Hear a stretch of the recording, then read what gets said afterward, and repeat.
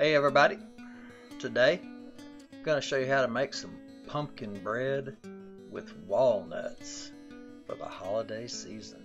Oh yeah.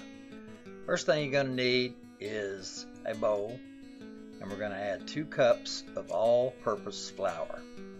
Right here we're going to have 1.5 teaspoons of baking soda. And we're going to have, right here we're adding 1 cup of sugar and 1/2 teaspoon of salt.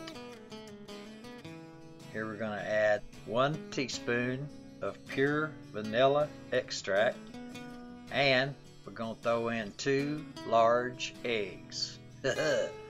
Oh yeah, baby. And then we're going to throw 1/2 of a can of pumpkin puree, not pumpkin pie filling, okay?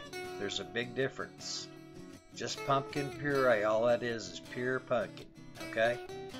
And to that we're going to add 1.5 sticks of our melted butter that had cooled, okay? Alright, and then here we come with a whole cup of walnuts chopped up. Okay, and then we want to get our spatula, and we're going to make sure that everything in this bowl is completely mixed in. Mix it really good. If it takes 5 minutes, just keep on mixing. Make sure you get all the flour and everything. Remember what all's in it. It's got to be all mixed together, okay? And once you get it all mixed together and it's in a smooth consistency, I want you to get you a greased loaf pan and put her in there,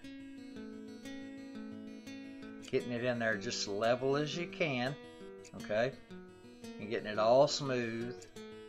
And then I want you to give it about 3 good raps on the countertop. Make sure there ain't no air bubbles in it, okay? Now 350 degrees for 70 minutes, and there's what you're gonna have. A beautiful pumpkin bread with walnuts. Okay, now after it's cooled for about 10 minutes, I want you to get you a knife, run around the edge, and it should just flop right out of the pan. You know what I mean? So turn her over and plop her out there, and flip her over, and you see on top there where it cracked? That's normal. You know what I mean? It don't have to be normal, but that is normal if that happens. Now I want you to cover it and let this baby cool down, okay? Because if you don't, it won't cut properly. You know what I mean? So anyway, I was sitting here and I was smelling my house, so I decided to go ahead and finish it up, see what it tastes like. But as you can see, I didn't wait long enough. A little piece of it broke off there, but I'm gonna steal that piece.